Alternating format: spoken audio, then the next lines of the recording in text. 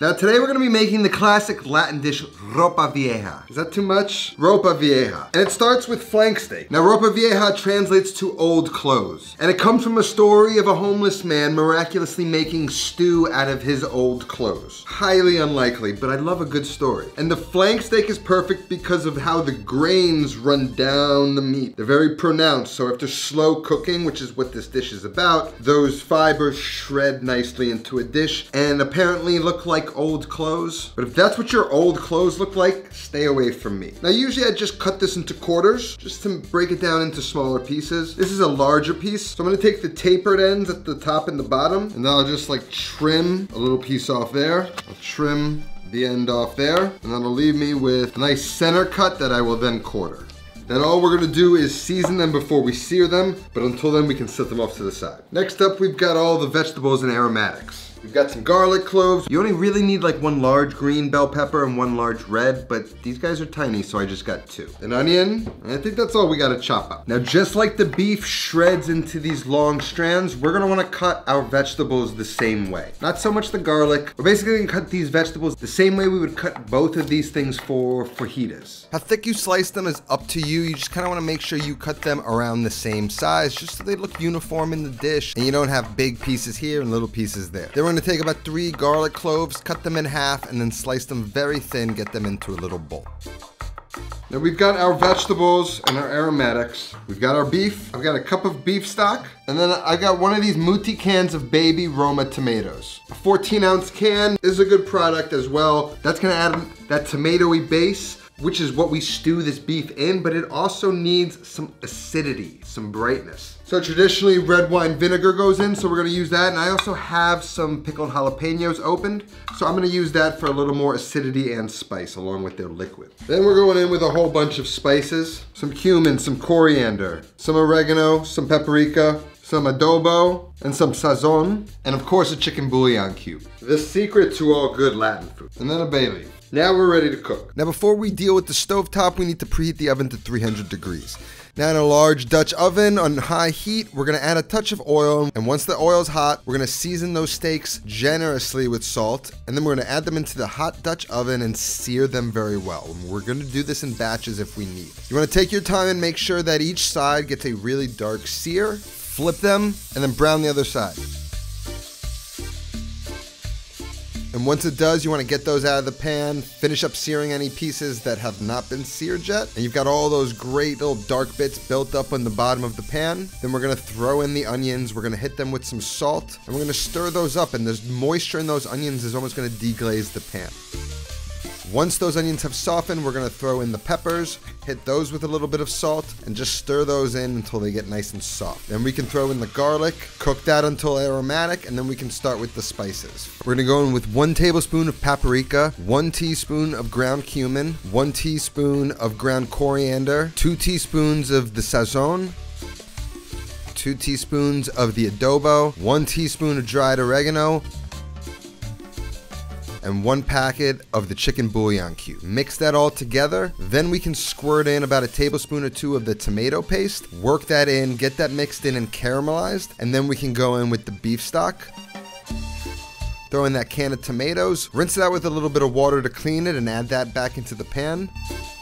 And then about a tablespoon or 2 of red wine vinegar. We can also throw in the jalapenos with a little bit of that juice they're packed in, along with that bay leaf. We can mix it all up, get it nice and bubbling, add the flank steak back into the pot, make sure it's nice and covered. Add those resting juices as well, and then we're gonna cover the pot, throw that into that 300-degree oven, and we're gonna cook it for about 2.5 hours, but we're gonna cook it in 2 stages, and the first stage is gonna take 2 hours. Now when that cooks, I gotta save you money on groceries this year thanks to our sponsor today, Thrive Market. Thrive Market is an online membership-based grocery store on a mission to make healthy living easy and affordable for everyone with guaranteed savings every day. They offer all the same products you'd find at your local market, but at wholesale prices. You can think of it like the wholesale prices at Costco mixed with the products of Whole Foods. And it can help you save a ton of money. They have an amazing selection of organic grocery items, hand pantry items like jarred tomato sauce. And they even have non-toxic beauty items for my sensitive skin. And whether you're gluten-free, vegan, or keto, Thrive has something for you, all below retail prices. And if you find a better price somewhere else, Thrive's gonna match it. Orders over $49 are shipped free, and they have two options for memberships. A monthly membership that costs $12 a month, and a yearly membership that costs $59.95. That's just $5 a month, and you will make back your annual membership in savings. And if you don't, Thrive Market will credit you the difference. And I'm gonna save you even more money if you go down to my link down in the description or visit thrivemarket.com/notanothercookingshow. Thrive Market's gonna give you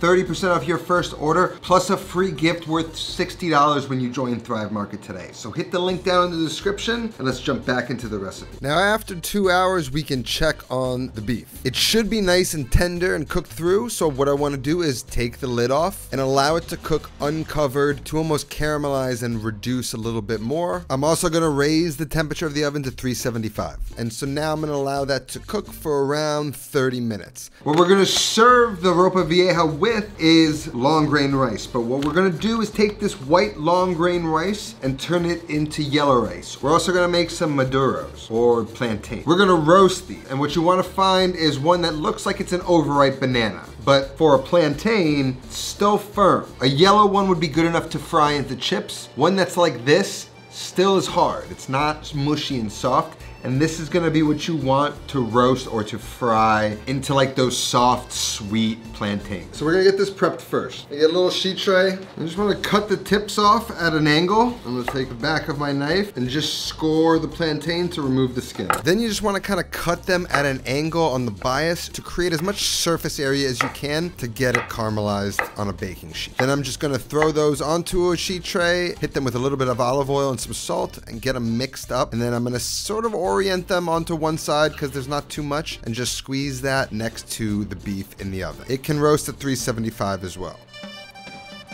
Now onto the rice.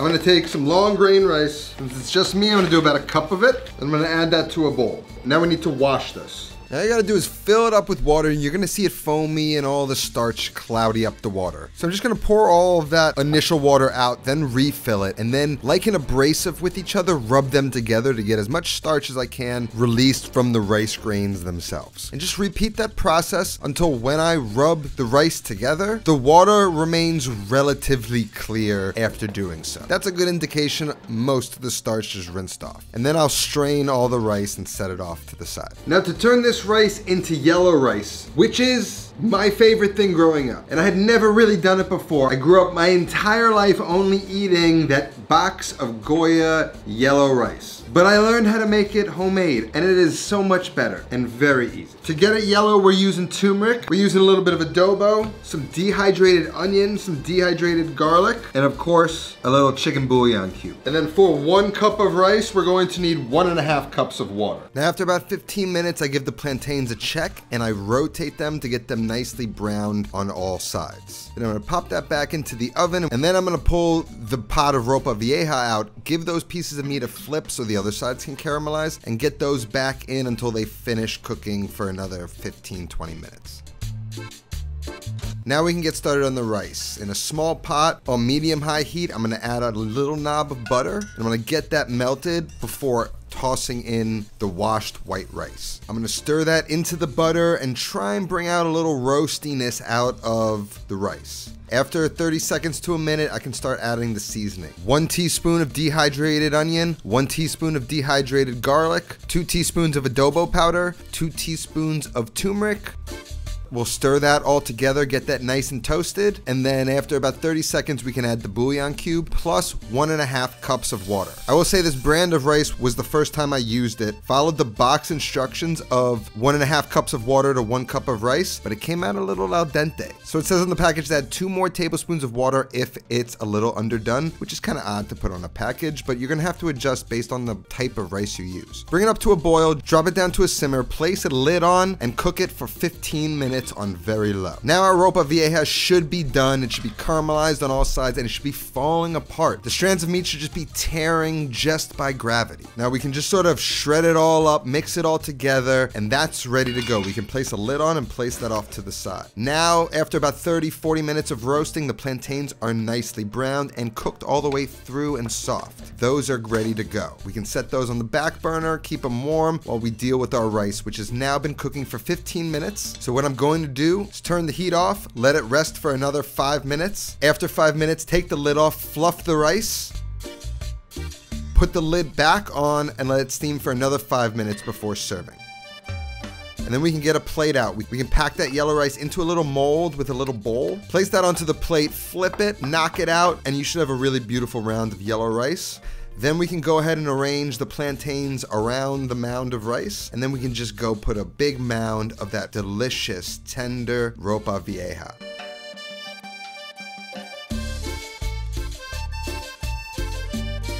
It's such a perfect little meal. The heavily spiced beef with the sweet plantains just go so well together. And that rice just takes me back to my childhood. This is without a doubt a recipe you need to have in your playbook. Recipe is gonna be down in the description. I hope you enjoy it. That's all that I have today. I'll see you next time. Until then, take care of yourself and go feed yourself.